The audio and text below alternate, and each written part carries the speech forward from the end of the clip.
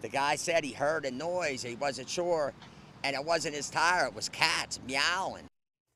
If you heard a noise coming from the hood of your car, this is likely not what you would expect to find. The meowing would be a hint, though. A man from Bell Vernon, who was driving from Bell Vernon to Brentwood, he ended up finding several cats in his car.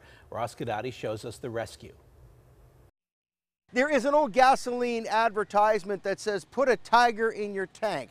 Well, at this get-go in Brentwood this morning, there were no tigers in any tanks, but there were a few kittens under a hood.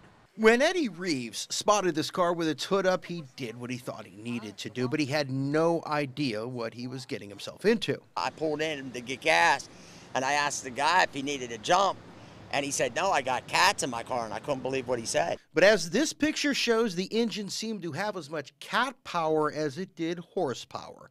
About 4 kittens in all. I believe that the mother let them all up in there for the warmth last night. The driver, who didn't want to appear on camera, says he was headed in from Bell Vernon when he thought he heard his engine making bizarre noises. That's a ride from Bell Vernon to here. Out on 51, yeah, that's one heck of a ride. Assisting in the rescue, Kathleen Provident, who managed to wrangle the fun-sized felines. Yes, it's very crazy. Next on the scene, Ray Nowicki, who formulated a plan to help the orphans, telling his wife, "I'll run up the house and get the cat carrier and some snacks, and we'll try to do the best we can." One by one, the cats were put in a safe place. One of the kittens may have scrambled up this drain pipe. Ray used food to try to entice it out. No luck, so we taped my smartphone to the broom, turned on the camera. Nothing. We even played sounds of a mama cat. No signs of the missing meow.